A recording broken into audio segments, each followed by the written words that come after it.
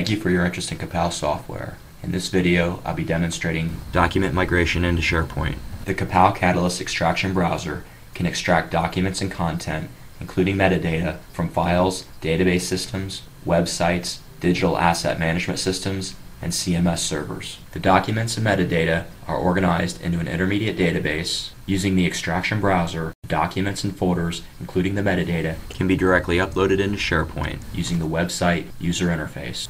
Central to the Kapow Katalyst design environment is the extraction browser. I currently have Oracle Content Database loaded in the extraction browser. As I interact with the page and click on links, steps are generated in the robot up above. The purpose of this robot is to collect all of the folders, including the attributes, from Content Database, store it into a database so that we can then restore the folders in the exact same structure into SharePoint. The for each folder step is a loop step that allows us to repeat each of the steps that follow for each folder that's on the page. I can actually click the iterator button and we can see in the visual design environment what will happen at runtime. For each folder, we'll be extracting the attributes from the page. The first value we're going to extract is the name of the folder. When I pass by this step, you'll see the folder name become populated in the data object. So now we have the folder name.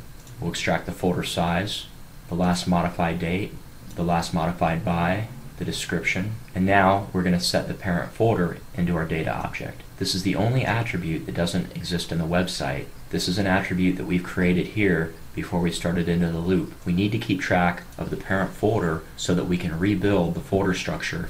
Now that we've got all of the information that we need about that folder, we're going to store it into the database, and then the loop is going to bring us to the next folder, and we'll collect all of the information about that folder.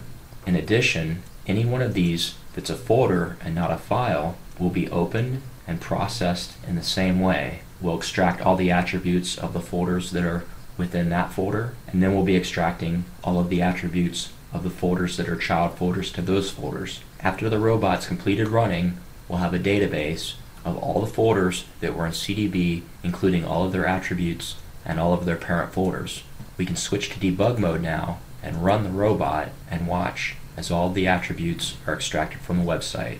Each of the folders' names, the modified by, the modified date, the description, and the parent folder, which is a value that we're creating so that we can reconstruct the folder structure. This next robot recreates the folder structure in SharePoint. We've created the root folder substage, and then we've set it as our parent folder.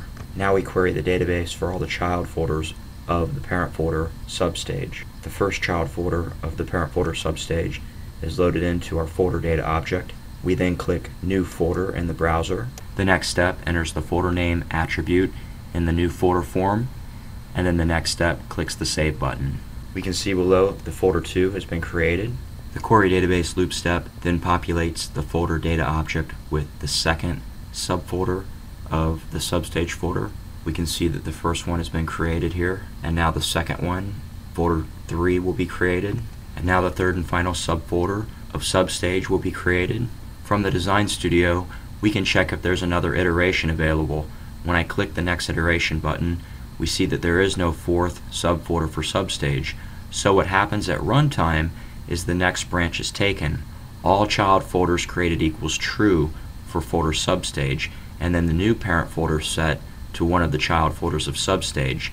The process is then repeated for that folder, and all of the subfolders of that folder are created, and so on until all folders are created in the folder structure. Now that the folder structure has been recreated into SharePoint, we're ready to go back to our source, Oracle Content Database, and copy the files. This robot first logs into Content Database, and then it goes to the root folder that we want to migrate, and then it begins to loop through all of the elements within the root folder. It's going to then extract all of the attributes for each file. The first extraction step is going to verify whether or not the element is a folder or a file. This is done with the tag finder setting. The tag finder settings look for an attribute named ID in the HTML that ends with the text DOC. By inspecting the HTML down below, we can see that the ID in this HTML does not end with DOC because it's a folder. So when we try to pass this step and extract the file name, Kapow tells us that this step cannot be reached. We'll move to the second element, also a folder, doesn't find the tag. The third element, also a folder, no tag found.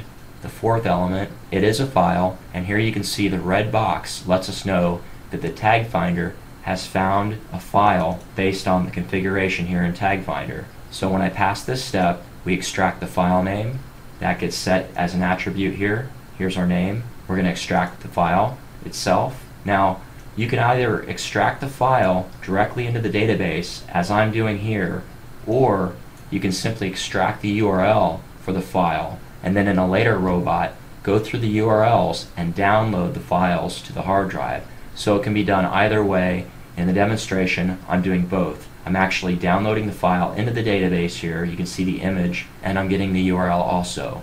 The next attribute to extract is the size. As I click past that step, that's populated into our data object, and then the last modified by, the description, and the status. So now we can see our data object is fully populated with all the attributes from the website, and now we're ready to store that into the database. And then we'll go back through the loop for any additional files that exist under this folder.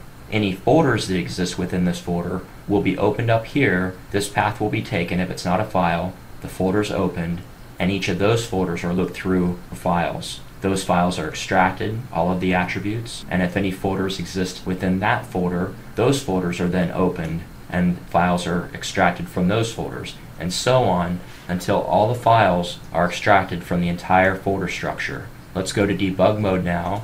We can see each of the files' name, last modified by, MIME type, the binary for the actual file, the file size, and the URL of the file. All are being extracted to the intermediate database. The robot's done running. We can click on any one of the files and see the attributes here down below. The final robot loads SharePoint, queries our database of files, clicks the substage folder, and then we click the Add Document.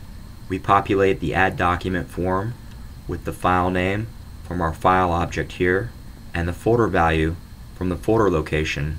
We pass the step that populates the folder location, and then we click the OK button, and that file is added. We go back to our query database step and get the next file and continue through adding each document to each folder location into SharePoint. We'll switch to debug mode now and watch as the files are uploaded to SharePoint. This demonstration has shown how Kapow can interact with SharePoint through the UI just as a human would, utilizing all the features that are available through the UI. Kapow can also interact with SharePoint through the PowerShell, utilizing the API that's available through the commands there. If you have any questions, or you would like to see a more in-depth content migration demonstration, please use the information below to contact Content Migration Sales at Kapow Software.